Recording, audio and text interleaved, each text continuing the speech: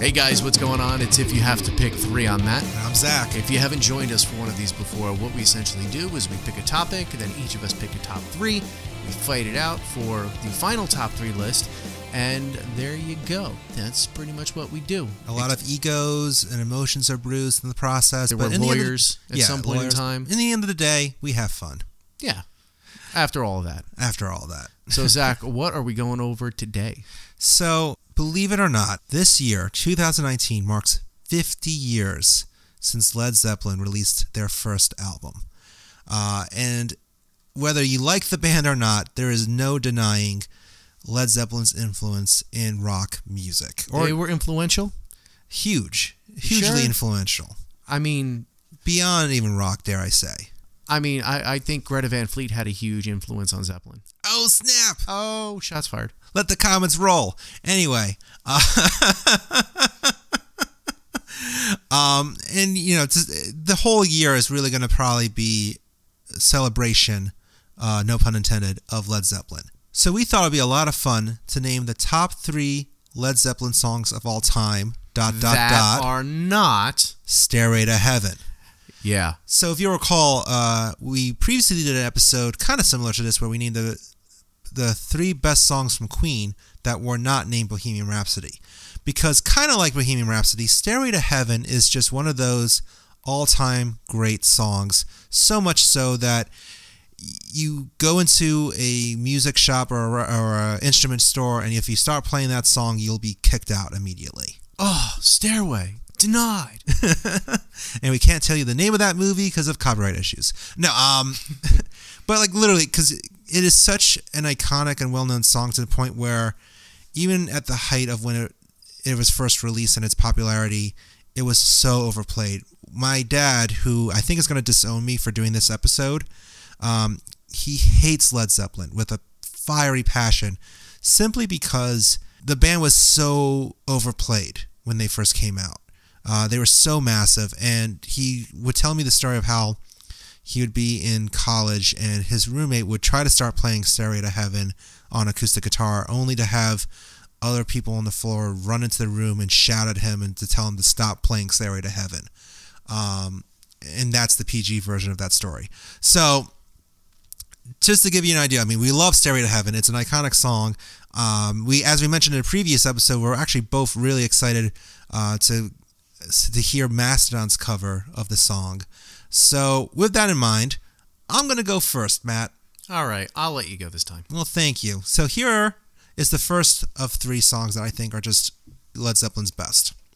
First one being, Babe, I'm Gonna Leave You. Now, technically, this is not really an original song of theirs. You can make the argument that most Led Zeppelin songs are not actually original and just rip off songs of blues songs. But let the hate flow through you. But this is really a rearrangement of a song that was originally done by Anne Brandon in the 1950s and then covered by Joan Baez. In fact, I'm pretty sure that not only is this more of a cover of Joan Baez's rendition, but it was actually one of Page and Plant's first songs that they collaborated on together. And it really does capture what made the band so interesting, especially at the time. It weaved together folk influences with a little bit more of a heavy rock stomp to it. You could actually make the argument that it was a great predecessor to Stairway to Heaven. So, Babe, I'm Gonna Leave You, my first pick. Second pick, Ramble On. Again, sing my song. Literally another example of just, of awesome mix of, soothing folk with in-your-face rock. I mean, it's just one of those songs that you listen to it and you can't help but feel like you're in a really awesome mood. It's like a really great car song. It's just, it's not making you speed. It's just making you really feel at ease. It's almost a really great example of the 70s and what 70s rock was. The third pick I'm going with, Immigrant Song. It's just such an epic, awesome song. I mean, even without the Norse mythology influences that you hear in the lyrics and even in some of the Robert Plant screams, it's so awesome. I mean, It's still used in movies and television shows, and it just gets you pumped up. It's kind of hard when original versions of certain songs, for them to keep the like same energy after so many years and times have passed. And it's even the original recording of that song still just makes you feel so pumped up and just ready to like kick butt. So Immigrant Song. So to recap, Babe, I'm Gonna Leave You, Ramble On, and Immigrant Song. Those are my final three, and I think, or at least those are my three songs, which I'm pretty sure I would argue could be in the top final three as well. So Matt. I don't like that statement. Oh, I'm making that statement. Well, let's play Immigrant Song and see how far we get. Well, so what is your three then? All right.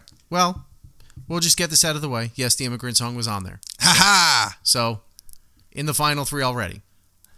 Number two. Well, hold on. So, do you want to explain why you love that song, or did I do such an amazing job at explaining? Well, you did. I mean, I do like because to me the song, and I don't know why this is, but every time I hear the song, I just think that it's cold. Besides the lyric, we come from the land of the ice and snow, but it just feels like a cold song, and all of the Norse mythology that was written actually while they were in Norway on tour.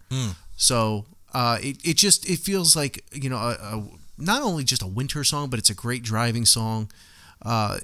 It's just a great song all the way through. I mean, there's really not much else to say about it. It's just an amazing song. So that's your first pick. That's number one. Number two. This is hard because I wrote down a bunch of them. All right, we're going to go with this one just because I love the feel of this song, and a lot of people are probably going to be like, what the hell are you putting this on the list for?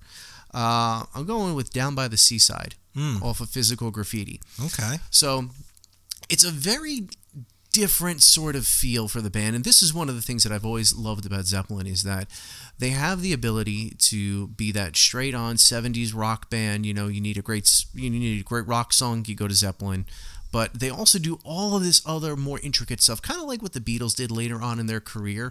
And this is one of those songs. It's just got this very melodic, lazy feel in the beginning of the song, and then the tempo picks up a little bit, kind of like, you know, you're sitting out on the beach all day, you know, you wanted to just chill out, and then it picks up a little bit, you know, you're going into your night, and then it slows down a little bit at the end of the night. It just got this really nice feel like that you're on vacation wherever you're listening to the song. It was put out, I believe, maybe as a single somewhere. I could be completely wrong about that, but it's just a great song all the way through, in my opinion. Okay. So third pick then. The third pick, and this is going to be the hardest one. Setting yourself up for failure, it sounds like. Not setting myself up for failure. It's just I've got two great songs. Because one was a single. Okay. And the other one is just a great song. All right, let's go with The Ocean. That's going to be my third pick. Okay. All right, so first and foremost, for anybody who's ever heard the Beastie Boys song, She's Crafty, that is the riff that's in that particular song. The song is actually really well recorded too. So on Houses of the Holy, obviously, but when it was recorded, it's like recorded in such a way where it feels like it's a much newer recording than what it actually is. The guitar sound on here is just so pitched, and the riff is just, like I said, it's catchy, and you know, caught the ear of the Beastie Boys. And you would think Zeppelin, Beastie Boys, really not going to work, but it does, and it works really, really well. And another couple of, you know, interesting little tidbits about the song. In the last line, Plant references the girl who won my heart. This is kind of odd considering the artwork on the album, but the girl who won his heart was his daughter at the time, who was born back in 68. This was recorded in 71, 72, so she was really young at the time. And then the young naked girls on the cover. That's awkward. It's kind of weird, but well, I mean, I think the whole band's history of young girls is also a little awkward. Yeah, general. right. But let's move on. Right, but the song, I mean, it's just really, really fun and just really moving to me. I mean, it's always like forward progression. It's in a weird, interesting time signature. I think it's called septuple meter is what the song was recorded in. It's just so it's so weird, but works so well. It's like, I believe, if my understanding of the theory behind septuple meter is, it's 4/4 and a bar of 8. It's something along that time signature. But the way that it's recorded and the way that it feels with that odd time signature, it just leads to a very different sounding Zeppelin song. It's not your typical, like rock and roll, very straightforward. Anything on Zeppelin 1 was very bluesy influenced. This one kind of took a shift to something new. And once again, I always applauded Zeppelin for doing something really different. So I'm going to propose something in regards to the final 3. Uh-oh. Before I do, though, I want to ask what might be a hot button question. And this might blur the line between what we typically do in a Am I Missing Something episode. But do you think, Matt, that to a certain degree Led Zeppelin is a little overrated? Do I think Zeppelin is overrated? I'm going to ask you why you're asking that question. Well, because you can make the argument that a good chunk of Led Zeppelin songs were rip-offs of blues standards. You could also make the argument that Led Zeppelin just had a really good machine behind them in the 70s. I mean, I also ask because while there's definitely, do we remember Zeppelin so fondly just because they were because they were so constantly played in the 70s? Or do we think that, they've kind of outshadowed a lot of other bands who maybe were a little bit better? I don't know. And here's the reason why. Is because obviously I wasn't around for that. But I think that the songwriting and the way that Zeppelin, you can make the argument that they were, they ripped off some blues and things like that. Even I believe it was a few years ago, a 70s band, Spirit, said that they ripped off Stairway to Heaven from them. But I really think that why Zeppelin is so fondly remembered is almost the same reason as the Beatles. Yeah, you can make the argument that the Beatles, they were just taking songs from earlier acts and then making them their own, but they did it and they did it better. Like Twist and Shout. Yeah. That wasn't their song. They did it, they covered it, and it was like, oh my God, this is our song. And we talked about this in another previous episode of what we thought the best cover songs of all time were.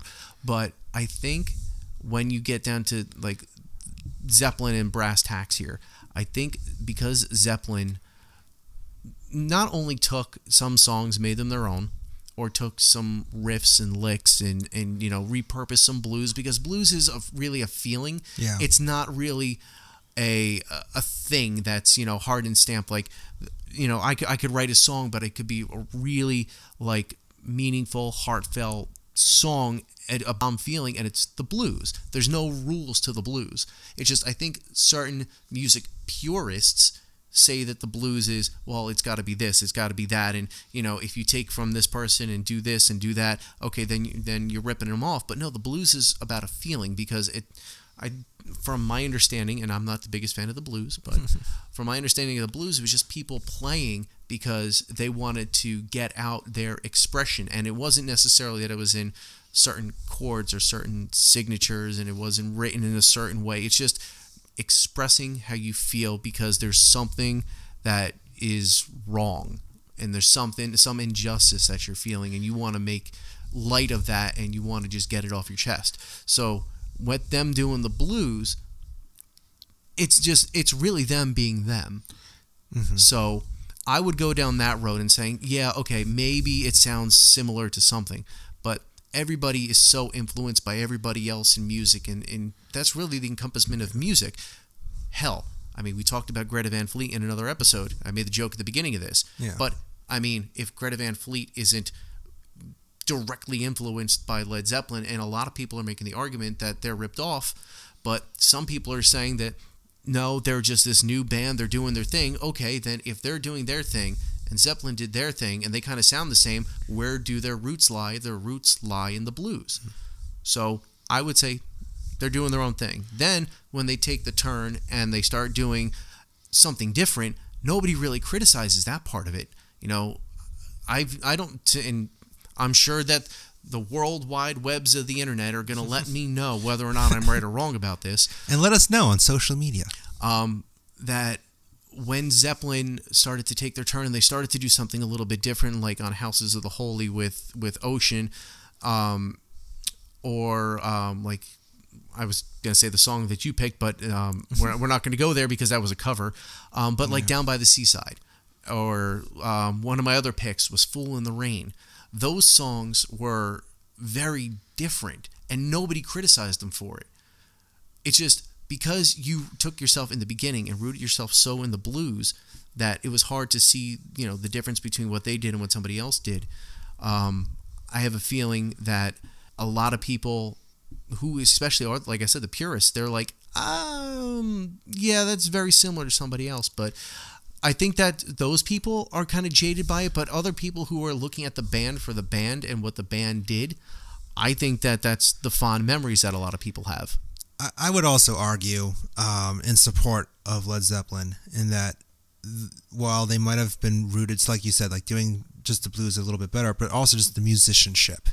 There is no doubt that each member of Led Zeppelin were monsters and just incredibly talented people who brought something different to their instruments. Right, and John Bonham is so frequently referenced as one of the greatest drummers of all time, who never really got to live out his full potential because he died. But even John Paul Jones, I think, is probably one of the most underrated members of Led Zeppelin. Absolutely. I think he doesn't get enough credit, and I'm sure he'd be the first to even admit, to say this too, because like in the 90s when Plant and Page would do their own thing together, John Paul Jones would always get kind of left out, and unfairly too, because he not only had an incredible bass sound and approach to bass, but he brought in a lot more of the orchestral elements to the band. He brought in a lot more of the keyboards and the organs, and he gave the band a lot more depth than I think a lot of people realize or give him credit for.